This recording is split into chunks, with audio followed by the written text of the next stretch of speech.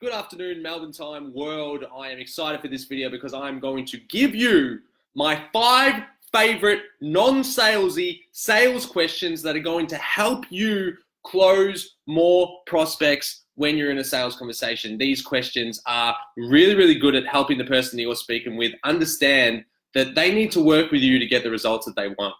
Okay? It's not about selling. It's not about pushing. It's not about being aggressive. It's just about helping them understand that at the end of the day, there's something holding them back. There's a gap between where they are and where they want to be, and that you can fill that gap with your services. You have the answers to their problems. You have the solutions, and you have it all packaged up in a nice little deal for them to become your client. So let's jump straight into it. The first question that I love asking is the intention is to bring people to an emotional place. So when we think about decision making, humans make decisions based on 2 things: logic and emotion. Not just logic, not just emotion, a combination of the 2. So a lot of people are afraid to take the sales conversation emotional, right? They'll keep it in the logical aspect. They'll keep it in the realm of logic.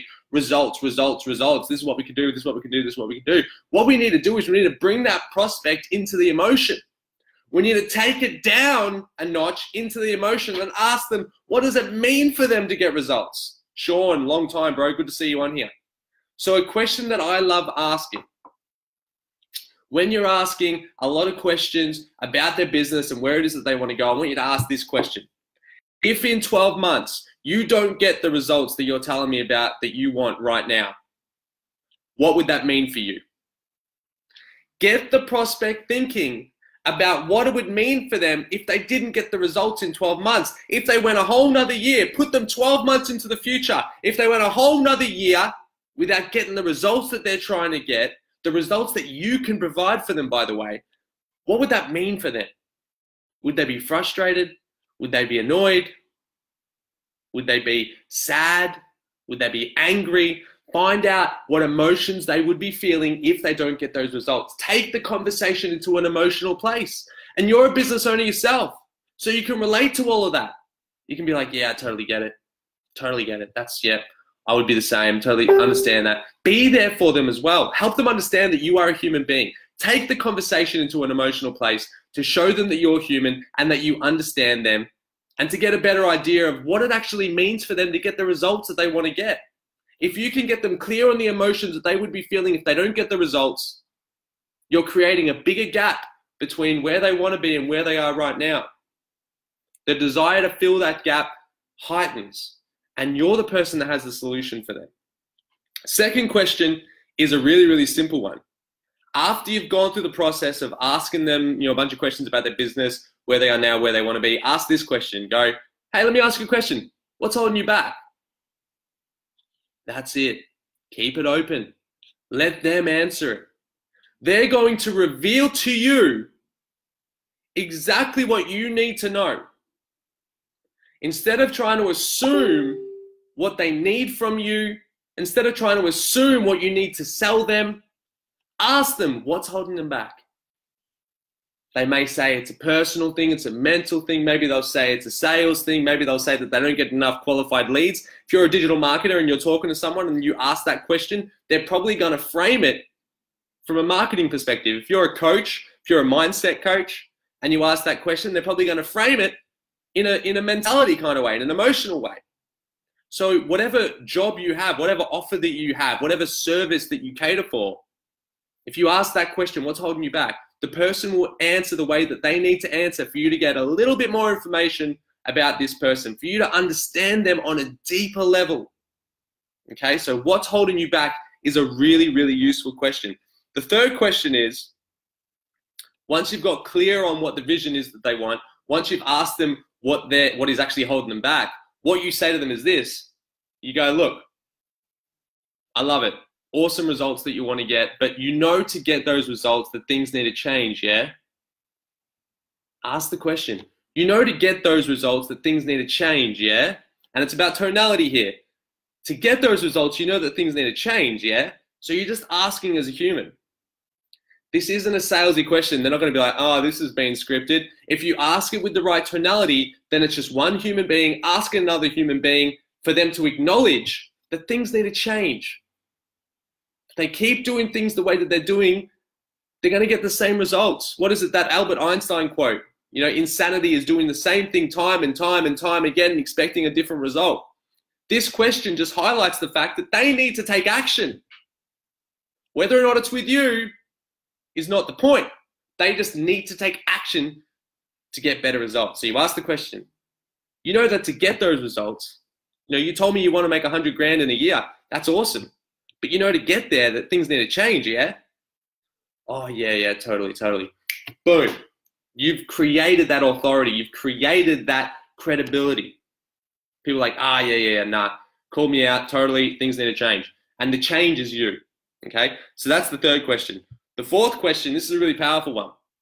So towards the end of the conversation, you've added a whole bunch of value, and I've got a whole sales structure, by the way, that tomorrow I'm going to do a video on like all of my steps in my sales conversation. So you're going to know exactly how to piece this all together. But a really, really great question is, look, you say it like this, you frame it like this. Look, I'm 100% certain that I can help you. I know I can help you. My only concern is that you're not committed to this process. If we enter this process, I need a commitment from you that you're going to do what I say, that you're going to actually take action, that you're going to close those leads that I provide for you, that you're going to start the daily meditations, that you're going to, you know, whatever it is that you kind of do, you ask them for commitment. Get them to commit. And the response will be like, oh yeah, totally, no, I'm committed to this project. Like, I want to make change. I want to make change. You know, so you're getting them to think about already what it's like to be working with you, and for them to go, yes, I am committed to this process. So you're getting a micro commitment. You're getting people to commit to you before they've even committed to you. So that's a really, really useful question. And the final one is a question that I love asking during the close. Now, for this question to be asked, you need to work out two things.